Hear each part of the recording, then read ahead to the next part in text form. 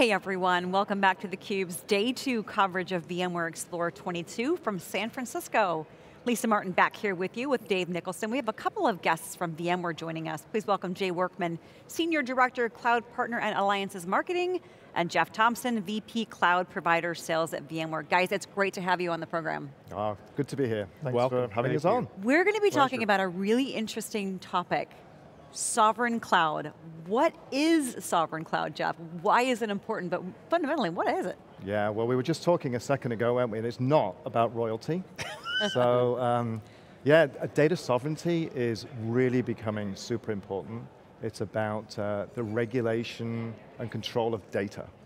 So lots of countries now are being very careful and advising companies around where to place data. And the jurisdictional controls mandate that personal data or otherwise has to be secured. We have to have access controls around it and privacy controls around it. So sovereign clouds are clouds that have been built by our cloud providers in VMware that specifically satisfy the requirements of those jurisdictions and regulated industries. So we've built a little program around that. We launched it about a year ago, and continuing to add cloud providers to that. Yeah, and I think it's also important, just to build on what Geoff said, is who can access that data is becoming increasingly important. Data is almost, it's becoming a bit of a currency. There's a lot of value in data. And securing that data is becoming, over the years, increasingly important. So it's not like we built a problem, or we created a solution for a problem that didn't exist. It's been a problem for a while. It's getting exponentially bigger. Data is expanding and growing exponentially, and it's becoming increasingly important for organizations and companies to realize where my data sits, who can access it, what types of data needs to go in what type of clouds, and it's very, very aligned with multi-cloud because some data can sit in a public cloud, which is fine, but some data needs to be secure, it needs to be resident within country, and so this is what we're addressing through our partners. Yeah, I was just going to add to that. I think there's a classification there. There's data residency, and then there's data sovereignty. Right. So residency is just about where is the data, which country is it in. Sovereignty is around who can access that data, and that's the critical aspect of data sovereignty. Who's got control and access to that data, and how do we make sure that all the controls are in place to make sure that only the right people can get access to that data? Yeah. So let's sort of build from the ground up an example. And let's use Western Europe as an example, just because state to state in the United States, although California is about to adopt European standards for privacy in a unique way. Pick a country in Europe. I'm a service provider. I have an offering, and that offering includes a stack of hardware, and I'm running what we frequently refer to as the SDDC, or Software Defined Data Center stack. So I've got NSX, and I've got vSAN, and I've got vSphere, and I'm running, and I have a cloud, and you have all of the operational tools around that, and you can spin up VMs and render applications there, and here we are within the borders of this country. What makes it a sovereign cloud? At that point, is that a sovereign cloud or no? Not yet. Not yet. It's close. I mean, you What's nailed the secret sauce? You nailed the technology underpinning. So we've got 4,500 plus cloud provider partners around the world. Less than 10% of those partners are running the full SDDC stack, which we've branded as VMware Cloud Verified. So the technology underpinning, from our perspective, is the starting point for sovereignty. So they need that right technology stack. Verified is required for sovereign? Yes. Okay. Cloud Verified is the required technology stack for sovereign. So they've got vSphere, vSAN, NSX in there. A lot of these partners are also offering a multi-tenant cloud with VMware Cloud Director on top of that, which is great. That's the starting point, but then we've set a list of standards above and beyond that. In addition to the technology, they've got to meet certain jurisdictional requirements, certain local compliance requirements and certifications.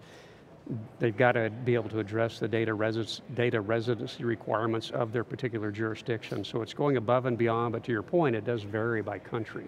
Okay, so in this hypothetical example, this is this country, Europistan, I love it when people talk about EMEA. Kyrgyzstan. People talk about EMEA, and you know, I love EMEAN food. Isn't EMEAN food wonderful? There's no such thing as a European until you have an Italian, a Brit, and a German in Florida arguing about how our beer and our coffee is terrible, right? Right. Then they're all European. They go home and they don't like each other. Yep. So, but let's just pretend that there's a thing called Europe. But so we've got a border. We know residency, right? Because it physically is here. Yep.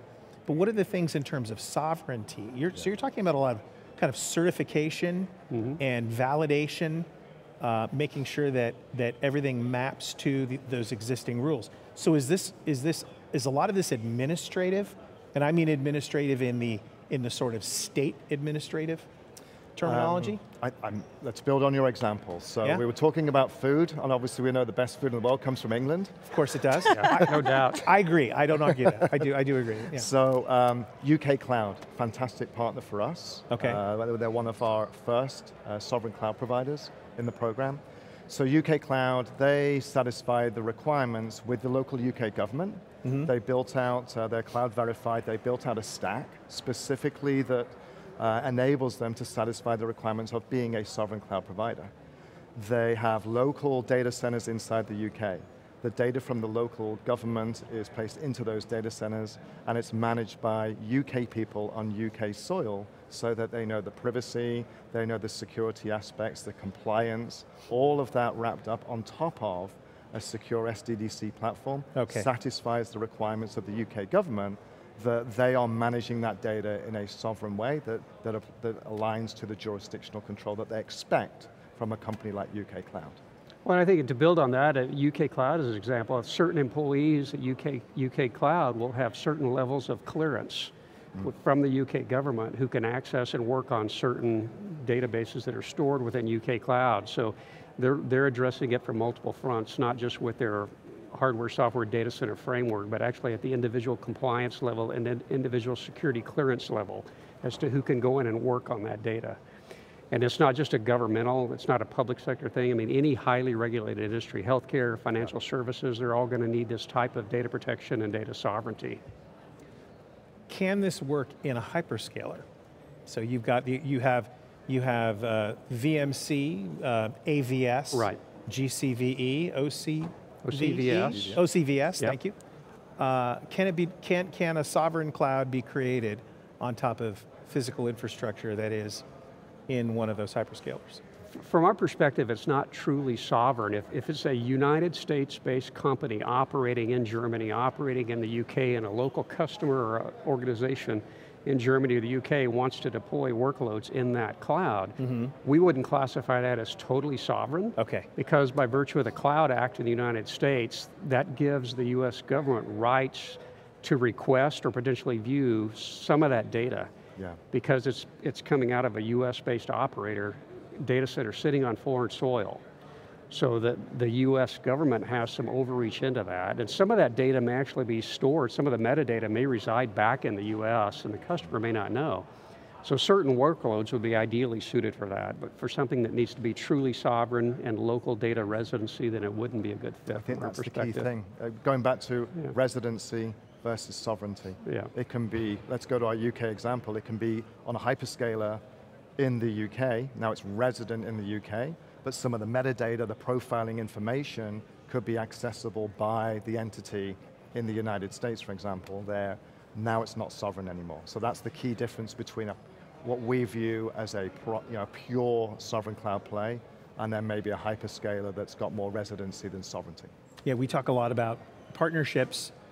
This seems to be a unique opportunity for a certain segment of partners that really is an opportunity for them to have a line of business established that's unique from some of the hyperscale cloud providers, where sort of the modesty of your size might be an advantage if you're in a locale. Yes. You're in Italy and you are a service provider there. Sounds like a great fit. That's it. Yeah, I mean, you've always had the beauty of our program. We have 4,500 cloud providers. Obviously, not all of them are able to provide a sovereign cloud. We have 20 in the program today, in the countries you'd expect them to be in. You know, the UK, Italy, France, Germany. Over in Asia Pacific, we have them Australia, New Zealand, Japan. and we have Canada and Latin America to dovetail, the United States. But those are the people that have had these long-term relationships with the local governments, with these regulated industries, and providing those services for many, many years. It's just that now data sovereignty has become more important, and they're able to go that extra mile and say, hey, we've been doing this pretty much for decades, but now we're going to put a wrapper and some branding around it and do these extra checks, because we absolutely know that we can provide the sovereignty that's required. And that's been one of the beautiful things about the entire initiative is we're learning a lot from our partners in these countries that, to Jeff's point, have been doing this. They've been long-time VMware partners, they've been doing sovereignty, and so collectively together we're able to really establish a pretty robust framework from our perspective. What does data sovereignty mean? Why does it matter? And then that's going to help us work with the customers, help them decide which workloads need to go in which type of cloud, and it dovetails very, very nicely into multi-cloud. That's a reality, so some of those workloads can sit in the public sector and the hyperscalers, and some of them need to be sovereign. Yeah. So it's a great solution for our customers.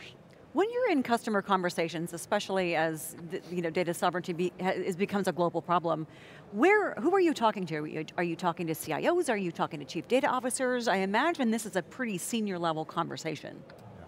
Yeah, I think it's all of the above, really. It depends who's managing the data, what type of customer is it, what vertical market are they in, what compliance regulations are they beholden to as an enterprise, depending on which country they're in, and do they have a need for a public cloud? They may already be all localized, so it really depends, but it could be any of those. It's generally, I think, a fairly senior level conversation. And it's consultancy, it's us understanding what their needs are, working with our partners and figuring out what's the best solution for them. And I think going back to, they've probably been having those conversations for a long time already, because they probably have had workloads in there for years, maybe even decades. It's just that now sovereignty has become a more popular requirement to satisfy. And so they've gone the extra mile with those, as the trusted advisor, with those people they've all been working with for many, many years to do that work. And what sort of, any examples, you mentioned some of the highly regulated industries, healthcare, financial services, any customer come to mind that you think really articulates the value of what VMware is delivering through its through its cloud provider program that makes the obvious why VMware an obvious answer? Wow, I get, there's so many.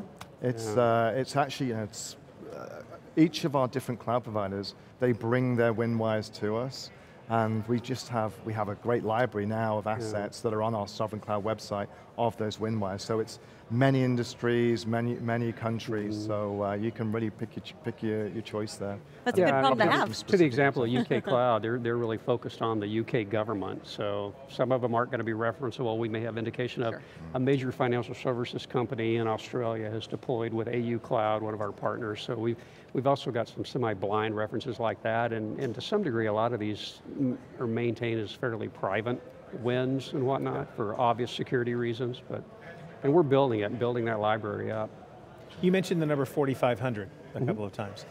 Yep. You're referencing VMware Cloud Provider Partners or Program Partners, so VCPP? Yes. So 4,500 is the number? That's the number globally of partners that are offering a commercial cloud service based at a minimum with vSphere in there, and many of them have many more of our technologies, and we've got a little under 10% of those that have the Cloud Verified designation that are running that full SDDC stack. Somebody tallied up all of that, and the argument has been made that would mean that VMware's cloud, and although some of it's on IaaS from hyperscale cloud providers, but that means that VMware has the third or fourth largest cloud on the planet already, right now. Yep. Which is kind of interesting, because if you go back to when, 2016 or so, when VMC was at least bantied about? Yeah. Is that right? A lot of people were skeptical. I was skeptical. Had a very long history with VMware at the time, and I was skeptical. I'm thinking, nah, it's not going to work. Yeah. This is desperation. Sorry, Pat, I love you, but it's desperation. AWS, their attitude is in this transaction, sure, send us some customers, we'll take them, right? I was very, very cynical about it. Completely proved me wrong, obviously. Where did it go? went from AWS to Azure, to, to GCP, to Oracle. Oracle, Alibaba. Alibaba, globally. We've got IBM, Right? Yeah. So, along the way, it would be easy to look at that trajectory and say, okay, wow, hyperscale cloud, yeah, everything's consolidating, great. There's going to be 5 or 6 or 10 of these players, and that's it. And everybody else is out in the cold. Yeah. But it turns out that long tail, if you look at the chart of who the largest VCPP partners are, that long tail of the smaller ones seem to be carving out specialized niches where you can imagine now, at some point in the future, you sum up this long tail and it becomes larger than maybe one of the hyperscale cloud providers. Right. I don't think a lot of people predicted that. I think people predicted the demise of VMware, and frankly, a lot of people in the VMware ecosystem, just like they predicted the demise of the mainframe, the storage area, network, fill in the blank. I mean, Jeff and I, we've been on that. Jeff's been on a little longer than I have, but we've been working together for 10 plus years on this, and we've heard that many times. Our ecosystem has grown over the years. We've seen some consolidation, some M&A activity, but we're not even actively recruiting partners, and it's growing. We're focused on helping our partners gain more share internally, gain more share of wallet, but we're still getting organic growth in the program. So it shows, I think, that there is value in what we can offer them as a platform to build a cloud on. Yeah, what's been interesting is there's growth and there's some transition as well, right? So there's been traditional cloud providers who've built a cloud in their data center, some sovereign, some not. And then there's other partners that are adopting VCPP because of our SaaS. So we've either converted some technology from product into SaaS, or we've built net new SaaS, or we've acquired companies that have been SaaS only, and now we have a bigger portfolio that service providers, cloud providers, managed service providers are all interested in. So you get resellers, channel partners, who've historically been doing ELAs and reselling to end customers. They're transitioning their business into doing recurring revenue, and the only game in town where you really want to do recurring revenue is VCPP. So our ecosystem is both growing because our cloud providers with their data center are doing more with our customers, and then we're adding more managed service providers because of our SaaS portfolio. And that combo, that 1-2 punch, is creating a much bigger VCPP ecosystem overall. Yeah. Impressive. Do you think we have a better idea of what sovereign cloud means Yes, now? I think we do. It's not royalty. It's all about royalty. All royalty. What are some of the things, Jeff, as we look on the horizon? Obviously, 7,000 to 10,000 people here at VMware Explore. People really excited to be back. They want to hear from VMware. They want to hear from its partner ecosystem, the community. What are some of the things that you think are on the horizon where sovereign cloud is concerned that are really opportunities for businesses to get it right? Yeah. We're in the early days of this. I think there's still a whole bunch of rules, regulatory laws that have not been defined yet. So I think there's going to be some more learning. There's going to be some top-down guidance like Gaia X in Europe. That's the way that they're defining who gets access and control over what data and what's in and what's out of that.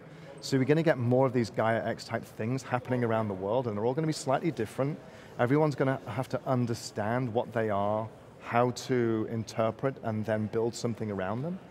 So we need to stay on top of that, myself and Jay, to make sure that we've got the right cloud providers in the right space to capitalize on that, build out the sovereign cloud program over time, and make sure that what they're building to support aligns with these different requirements that are out there across different countries. So it's an evolving landscape. And one of the things too we're also doing from a product perspective to better enable partners to address these sovereign cloud workloads is where we have gaps maybe in our portfolio where we're partnering with some of our ISVs like a Cavionics, like a Fortanix, Veeam, so we can give our partners object storage or ransomware protection to add on to their sovereign cloud service, all accessible through our Cloud Director console. So we're enhancing the program that way, and to Jeff's point earlier, we've got 20 partners today. We're hoping to double that by the end of our fiscal year and just take a very methodical approach to growth of the program. Sounds great, guys. Early innings, though. Thank you so much for joining Dave and me, talking about what sovereign cloud is, describing it to us, and also talking about the difference between that, data residency, and all of the challenges in the landscape that customers are facing. they can go turn to VMware and its ecosystem for that help. We appreciate your insights and your time, guys. Thank you for having us. Our pleasure. Appreciate it. For our guests and Dave Nicholson, I'm Lisa Martin. You've been watching theCUBE. This is the end of day 2 coverage of VMware Explorer 2022. Have a great rest of your day. We'll see you tomorrow.